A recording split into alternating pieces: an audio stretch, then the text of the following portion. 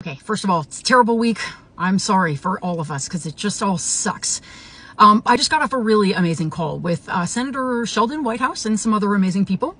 It was a very sobering call, but it was also kind of incredible. So I want to just share a little bit of what we talked about there with you. Okay, so the sobering part, of course, is just really understanding and grappling with the fact that we are dealing with a captured Supreme Court, right?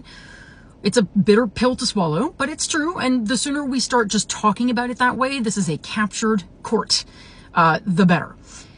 The ethics scandals are terrible, but they're only part of a problem. The bigger problem, the main problem, is the billionaires and the Christian nationalists who are pulling the MAGA justices' strings. This is the Leonard Leos, the Mercers, the Kochs, the Ulines, these special interest groups, and that's what they are. They're literally telling justices that they got seated which cases to take and which way to rule. That's obviously a huge problem. And this is also exactly what fascism looks like.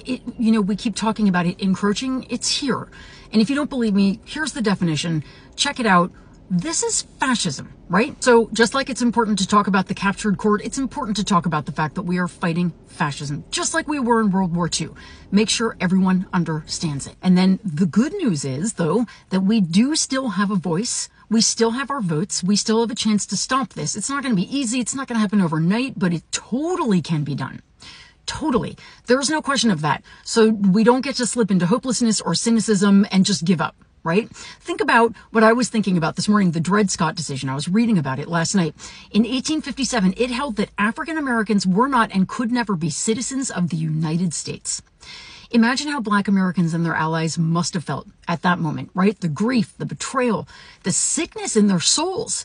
And even so, those communities did not give up, right? They persisted. And we are going to persist as well. We are in a battle for the soul of our country, y'all. That MAGA coalition, it's coming for our freedoms. They're using the Supreme Court to do what they couldn't get done through legislation because it's not popular.